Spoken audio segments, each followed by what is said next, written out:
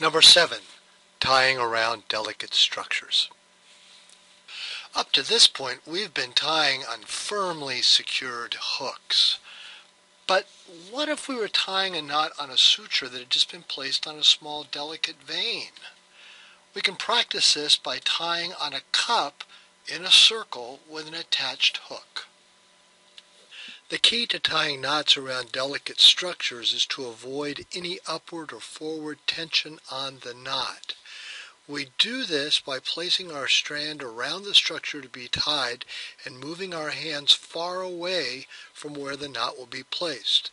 We cross the strands, we avoid any tension with our one-handed throw, and we bring the throw down with equal bilateral tension. This keeps the cup from moving. Our second throw is done the same way, and we again bring it down with, oops, well, I guess not everybody's perfect.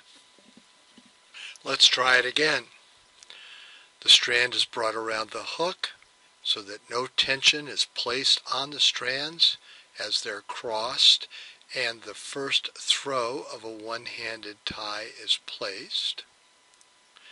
The tie is brought down with lateral tension on the hook.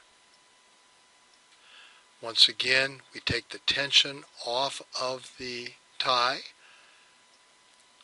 bring down the throw with lateral tension. It's a pretty difficult task to do this perfectly, as you will find out.